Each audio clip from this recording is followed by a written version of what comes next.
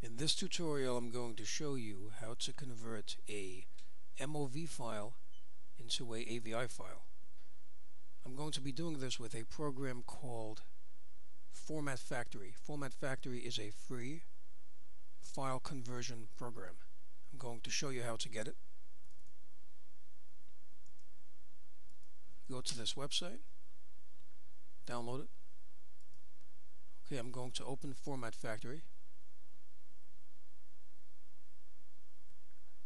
I'm going to go to All to AVI since I want to convert this into an AVI file. Go to Add File. Now here's a file that's an MOV, so I'm going to click on that. OK. Start. OK, so the conversion has been completed. Now to find the file that you converted to AVI, go to Output folder, and there's the file right there. So there you go, how to convert an MOV to an AVI file. I hope you found this video useful. If you have, please show your support for this channel by subscribing. Feel free to leave comments. Please like up the video, and thank you for tuning in.